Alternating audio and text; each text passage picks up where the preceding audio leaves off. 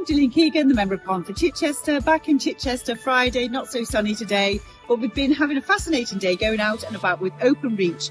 They're rolling out fast fibre optics all across the country, and there's about 155,000 houses in West Sussex that have already been connected, and they're basically getting through all through Chichester as we speak. So if you want to find out what's happening in your area, go on openreach.com/fibre checker, and you can put your postcode in. It'll tell you if it's in your area. If not, you can ask to be updated when it does get to your area.